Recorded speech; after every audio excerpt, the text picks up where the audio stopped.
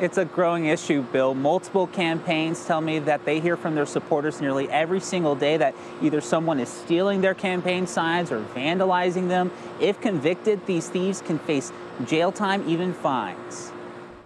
Because I feel it's my right to express who I support. Nancy Walters proudly supports Democrats in Amelia County. And then this past Saturday, 2 signs were stolen again. Lately, thieves continue to take her campaign signs in the middle of the night. No, I'm not going to be intimidated by theft of property.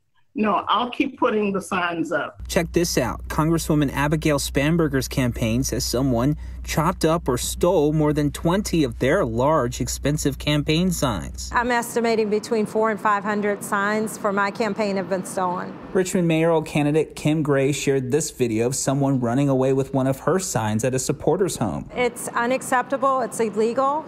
It's a form of voter suppression. We've heard the same thing from our supporters as well. Gray's opponent, Mayor LeVar Stoney, says it needs to stop. We don't condone anyone stealing any signs at the end of the day. We condemn that.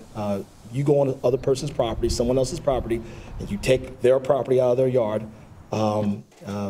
that's not allowed. Police in Chesterfield and Richmond tell me they are investigating numerous reports of sign thefts, but believe not everyone is reporting the crimes. What is your message to the individuals who keep stealing your signs? Well, my message is that we're better than this. We need to be modeling behavior for our young people, and we need to be modeling respect for others who may hold different views.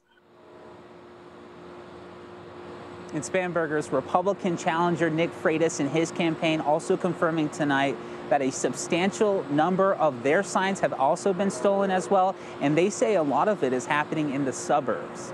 Working for you in Richmond, I'm Brennan King, CBS 6 News.